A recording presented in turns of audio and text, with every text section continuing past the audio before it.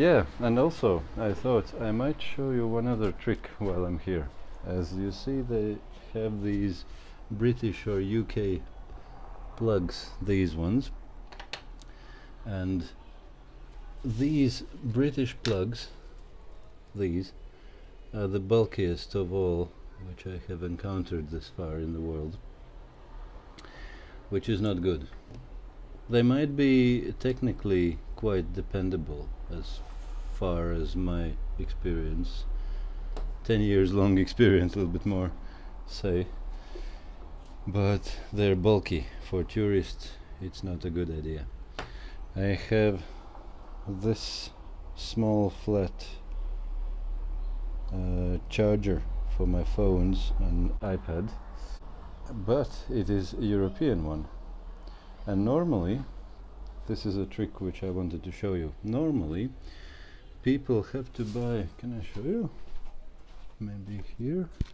No, that guy left with that. He had this another bulky thing which you can plug in here, which would be that size, but even a lot longer, big chunk there, the adapter, and then you can put these things into that adapter, and that thing is big. That adapter is even bigger. Where can I put these things in my pocket? Of course not. So I don't do it. I don't carry these adapters anymore. After I got my charger and power bank, which was in one piece, got stolen in Odessa. I got another power bank which I bought on Odessa, and now I just use these types of things. But I could put it in, but you can't, because you see there are some red plastic nuisance inside, which is made for you to prevent you from putting these things inside. And how it works normally is that you have this piece which goes in first in that hole, and then it opens these plastic nuisances and then it can go all in.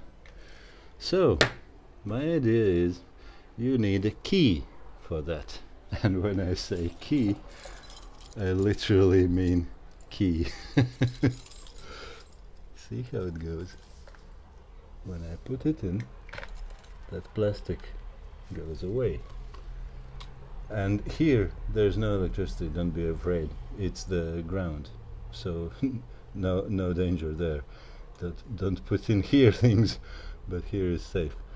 So now you can put my thing in here, take out your key, you don't need it anymore, and there you have it, charging spot. And that's all you need.